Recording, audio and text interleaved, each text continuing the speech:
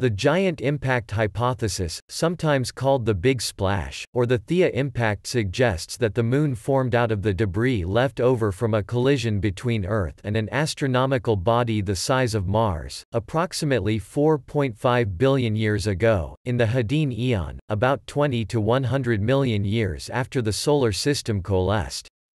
The colliding body is sometimes called Theia, from the name of the mythical Greek Titan who was the mother of Selene, the goddess of the moon.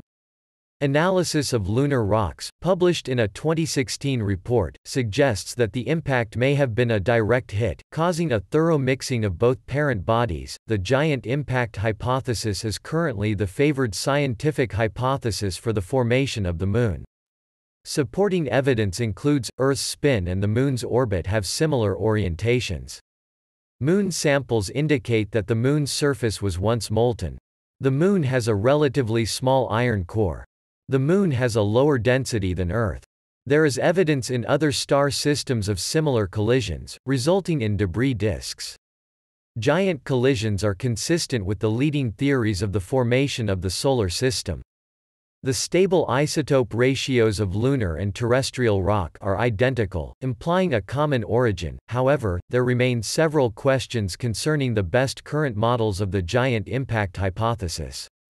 The energy of such a giant impact is predicted to have heated Earth to produce a global magma ocean, and evidence of the resultant planetary differentiation of the heavier material sinking into Earth's mantle has been documented.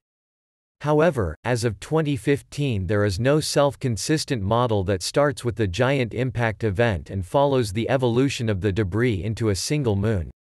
Other remaining questions include when the Moon lost its share of volatile elements and why Venus, which experienced giant impacts during its formation, does not host a similar moon.